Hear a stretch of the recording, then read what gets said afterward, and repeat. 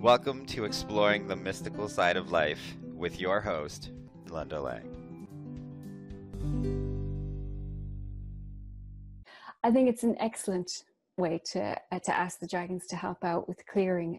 I ask them all the time to clear my healing space, to clear my field before and after a session, clear the house if someone has called over, or even if one of us is having a particularly bad day. You know, they really do bring in that very clean, clear frequency. There is a very pristine quality to their energy that's completely no nonsense, clean sweep, broom done, you know. And they also bring a great love.